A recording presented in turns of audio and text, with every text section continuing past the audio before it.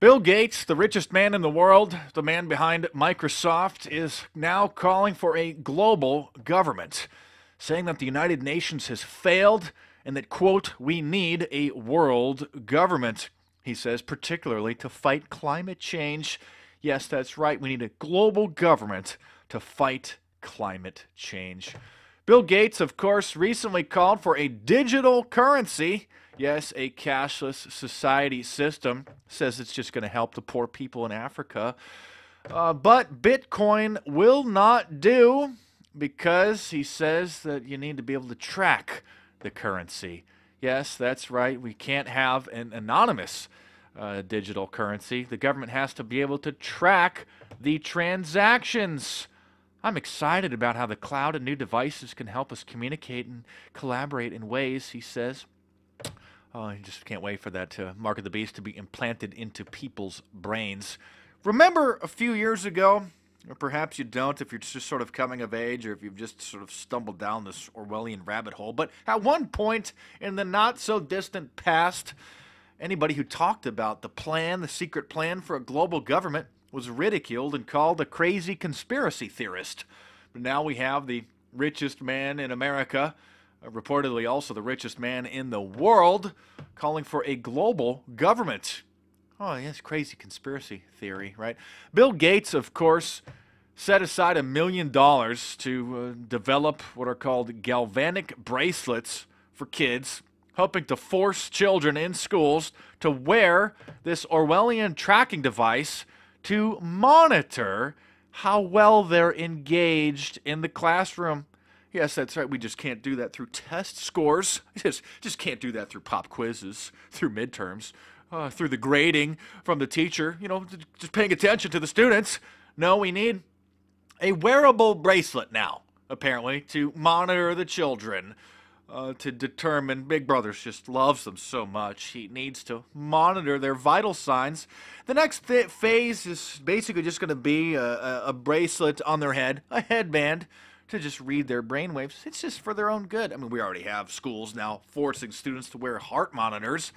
As I warned about years ago in my book, Big Brother, The Orwellian Nightmare Come True, wearable tech is now being forced on people, and finally people are starting to realize that the government and that health insurance companies and employers are considering and forcing people to wear these devices just to monitor their vital signs, just to track their health, just to monitor how much they're moving, just to monitor their caloric intake and their activity. Yes, to monitor their metabolism. So now, out in the open, Bill Gates just calling for a world government. Yes, I mean, in my 2010 book, now 5 years old, The New World Order, Facts and Fiction, there's a whole chapter on people, prominent people, just calling for a new world order. Yes, Barack Obama. Oh yeah, I speak to you tonight as not as a candidate for president, but as a citizen, a proud citizen of the United States, a citizen of the world. I mean, Nancy Pelosi said that, quote, our forefathers envisioned a new America. Oh, yes, Novus Ordo Seclorum, she actually said this. The vision has sustained us for more than 200 years, and it accounts for what's best in our great nation. Now it is our responsibility to carry forth that vision of a new America. I mean, George W. Bush's father, Bush 41, George H.W. Bush, back in 1991, said that one of his objectives was to create a new world order. Of course, Henry Kissinger, after the economic collapse of 2008, gave an interview on CNBC saying that Obama should use this crisis. Quote, really, a new world order can be created.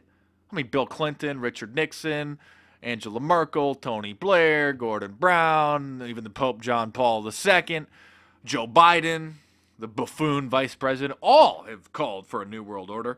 Isn't it interesting that such a thing was denied for years and years and years? Oh, you're crazy if you think such things in existence or there's a plan being hatched behind the scenes for that. And now you're crazy if you're against it. Oh, that's a good thing. New World Order. Oh, you're against the New World Order? You're against the global government? Oh, you're just an old-fashioned Christian fundamentalist terrorist. We need to take away your guns and put a galvanic bracelet on your brain just to monitor you in real time. Well, you don't have anything to hide, do you? Oh, no, I think you might be just a crazy Christian terrorist fighting against the New World Order. The Bill of Rights is just so old-fashioned. We don't need those anymore. Oh, the singularity, artificially intelligent Luciferian system just watches over us. You don't trust the new Lord? Oh, you're a suspect.